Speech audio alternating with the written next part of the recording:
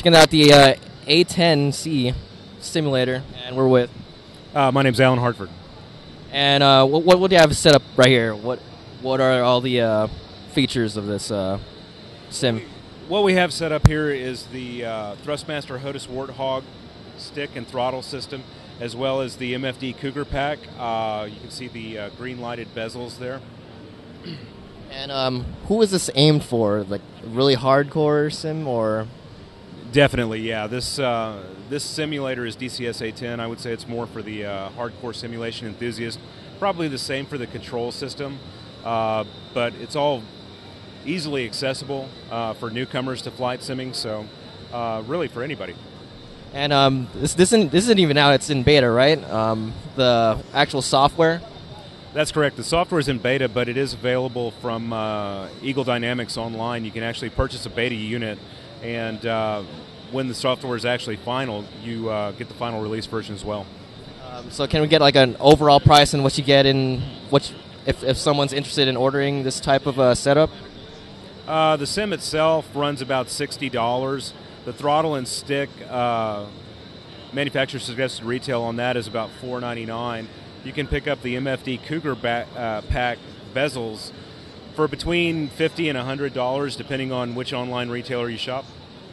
Can we get like a look at how the wires are run back there, or? There's really nothing special to see there. It's all just USB connection. Okay, but you're more than welcome to take a look if you'd like to walk up there. But so it looks pretty clean. That's why I'm asking. Yeah, certainly. Go ahead and take a look.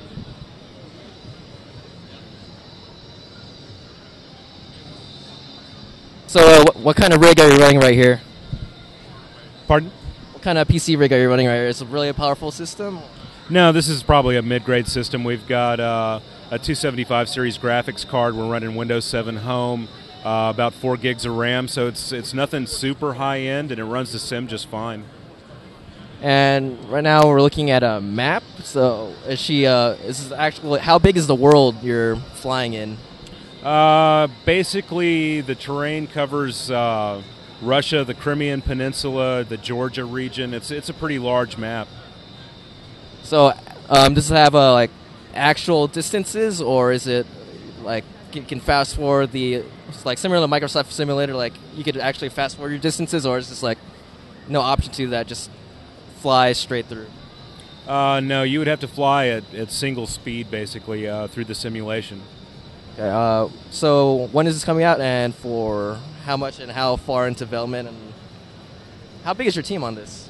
As far as the simulator is concerned, I have nothing to do with the simulator, so I couldn't answer timelines or how big the team is. But as far as I know, hopefully by the end of the first quarter, maybe middle of second quarter this year, it'll be released final. All right, thank you so much. Thank you.